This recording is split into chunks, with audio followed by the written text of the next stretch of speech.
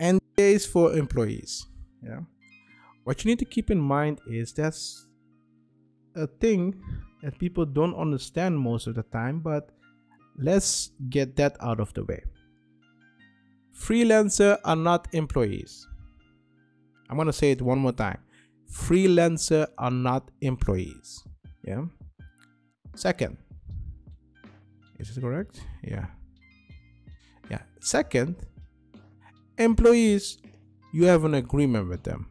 Yeah. So we have two. Yeah.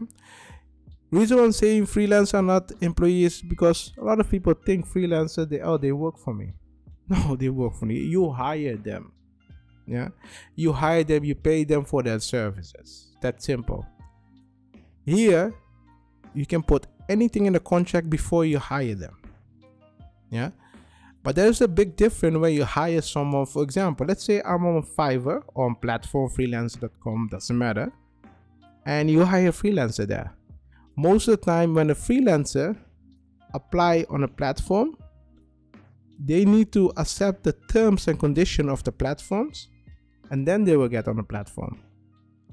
So technically, when you hire a freelancer, that means they accept the terms of condition for someone else, that they should keep your information a secret, and then you hire them. But that's a problem with this. I had two years ago, was a developer, was hired by a client of mine, and the developer used the thing that the developer create for the client of mine for his own personal project. And my client discovered that. So he came to me and he was like, hey, what's happening? So we sent the platform a letter. They blocked this developer. He's not allowed to do that anymore. Yeah. But the problem is the customer has a contract with the developer by hiring them, but nowhere in the contract says, hey, you need to keep the information a secret. You see what I'm going at? If you hire a developer on a platform, make sure you make an extra agreement that they should not share your code or your idea, the way how you execute the idea, with someone else. So a developer doesn't work for you. You hire them for their services, and you need to make sure you have a contract directly with them, so you don't have to go to someone else. If he had a contract with him directly, you can go after them. But there are some rules that you say, okay, you know what, you're doing something, it's not appropriate. You can go after them, but you never know for sure. And that's the problem with that. You can waste your time going after a developer that doesn't have a lot of money, or you can just block the things that he really wants to be on a platform. Yeah. In this case, we chose to block him, and I don't think he resumed the project anymore, if I remember correctly. But the client didn't pay too much attention to him because he was focusing more on getting the project launched and getting what he wants. So he didn't want to waste time on this. Yeah, that's why we chose in that situation the best correction to go that way. Otherwise, you're wasting time and energy. So the moral of the story is, when you hire a developer, make sure you have a direct contract with him or her that they will keep your information a secret. Seriously, that is really important. Some professional developers or companies, they do know that. Yeah. So freelancer can be one person, but it can also be a group of person, but can also be company. When you have those kind of things, then you need to have a non-disclosure agreement. Keep that in mind. So this video is about employees, right? Yeah, we just made sure that freelancers are not employees. Let's look at employees. The problem with employees is, when you hire someone, they go to an interview, all those things, they can sign a contract. In the contract, you can put one part where you say, hey, do not disclose this information. Yeah. So let's call it you can put one part in the contract, an NDA. Yeah.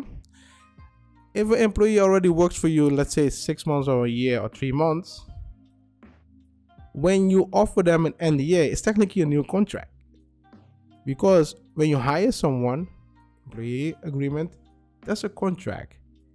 If you say, hey, we have some new information, we want you to sign a new NDA or new NDA contract, it's technically a new contract. They can say no. Seriously, they can say no. There's no reason for them to sign it. They can ask you more money in order to sign it. That's the thing. This is after. Yeah. But before you hire someone, you can tell them, okay, before we talk about our company, I want you to send an NDA. And what kind of NDA do you need? One way. Simple. One way. Tell them this is the information about the company. We don't want you to share this company with anyone. That's simple. Yeah. One way NDA do you need. Yeah. I don't see a reason why you should use a mutual NDA with employees. I don't see. There may be some cases where you can use that, but I don't see that. For example, if you're trying to attract a CEO from a big company to your company, then you let them sign an NDA, because a mutual NDA, they're gonna be like, I'm not allowed to share this with you or whatever. I don't see clearly where you can use a mutual, but there will be some situation where you can use it. Yeah. So if you have an employee or you want to hire someone, you want them to sign an NDA, one way is the best way. Yeah. Protect your information. Yeah. So keep in mind, okay, an NDA afterwards is a new contract. It's that simple. Yeah. Yeah. Try not to make the NDA difficult. Put the information that you want to protect in it, not the information itself. The information goal, what we discussed in another video. If you don't know that, look at the video about NDA one way, and there you will see at point number 1 how it technically works. So if you have a question about it, what you can do is just go to martishbio.link. You see the link here?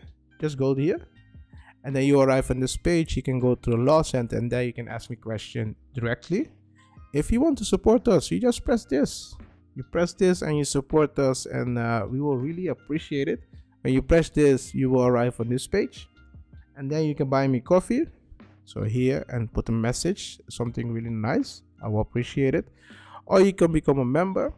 And if you want to know what kind of service we provide or what kind of package we provide, just go to the shop, look at the shop and see what you need. And in the future, there will be more videos about how certain kind of contract works and what are my experience with it, and maybe you can learn something from it and use it for your business. So it's all about you. Right? And yeah, if you want to know our services, the shop, our commissions, you can look at it. And this page is handy because then you know how everything, what the costs are, and yeah, it saves sometimes for me, especially when you need to explain a lot of things. So if you like this video, seriously, like it. Just go to the like button and like it, and subscribe. Subscribe is for free. Seriously, it's free. Some sites you need to pay to subscribe. Twitter, for example. No, not Twitter. Twitch. And don't forget to put on the notification bell on. See you next video.